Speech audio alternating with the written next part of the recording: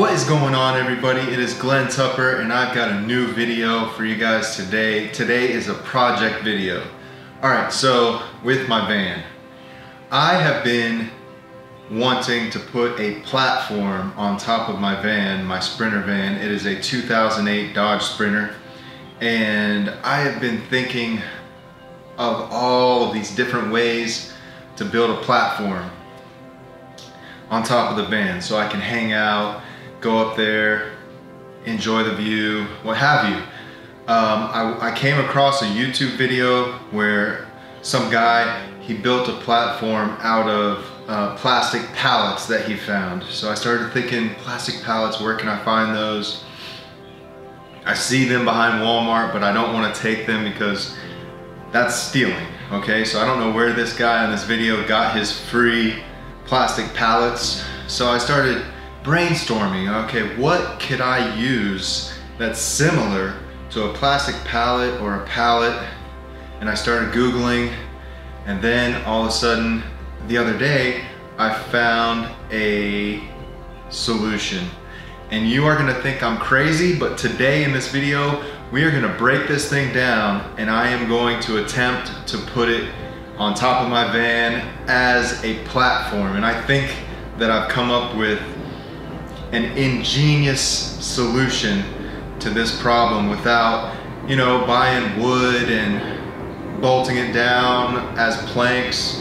This is a simple solution, and I think you're gonna like it. So what is the solution, you might ask? Well, it's been right behind me this whole time.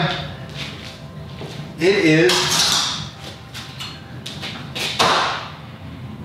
a platform truck. It's got these wheels on it. It's made out of aluminum, and I don't know yet, but I think this is going to be a great idea, and I'll tell you why.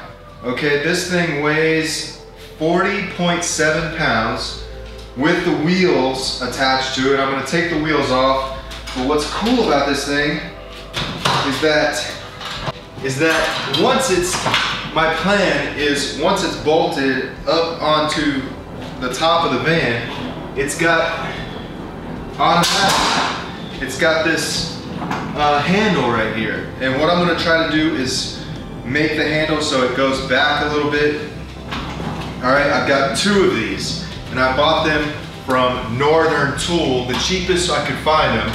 And if you think about it, one of these, two of these, all right, is probably cheaper than all the tools, all the equipment, and the hardware that you're gonna buy trying to build your own platform. Solid.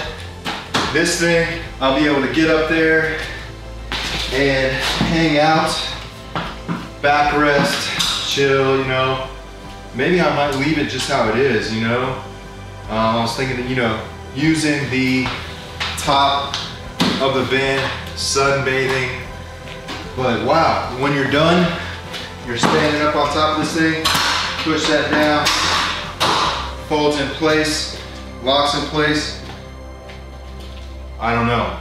So this is just an experiment. We're gonna try it out, and I'll let you guys know what the results are. So first thing I'm gonna do is I'm gonna start taking off the wheel assemblies, and then I'm gonna weigh it, and I'll tell you guys how much it weighs. So let's get started with that. All right, so as you can see, I've got all the wheel assemblies taken off, and we're gonna go ahead and see how much this thing weighs.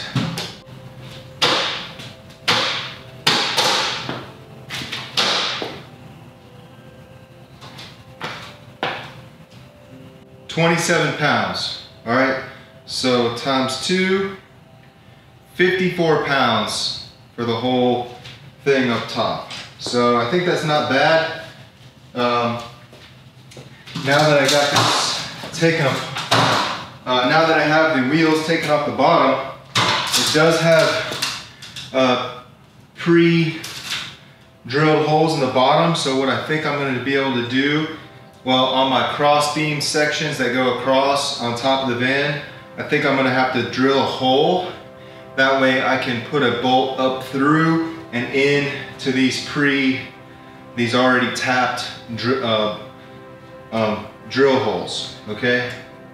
All right, so I've got all the wheels off and I took down one of the crossbar sections. So what I'm gonna do now is line up the holes, and I've got the bolts that are gonna go through the bottom up into the platform like this. So what I'm planning is that I'm gonna cut a hole or drill a hole in the bottom of this cross section. That's gonna go in here, and then I'll be able to tighten it down on the crossbar section. Okay, so I'm gonna do 1, 2, 3, 4 holes through this aluminum, and then take it out, put it back up on top of the van.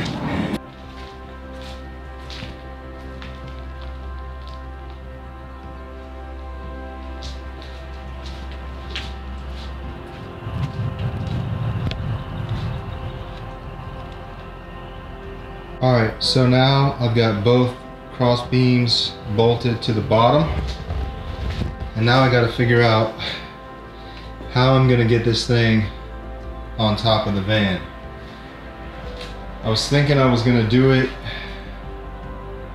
bolted in piece by piece on top of the van, but I think it was gonna be too hard to bolt it to the cross beams, and I had to measure specifically, so let's see what I can come up with. All right, so I got the platform up there. It was very, very difficult. I had to think outside the box. I used these straps. I put it right here, and I basically drug it up the ladder and put it in place. So it is up there right now.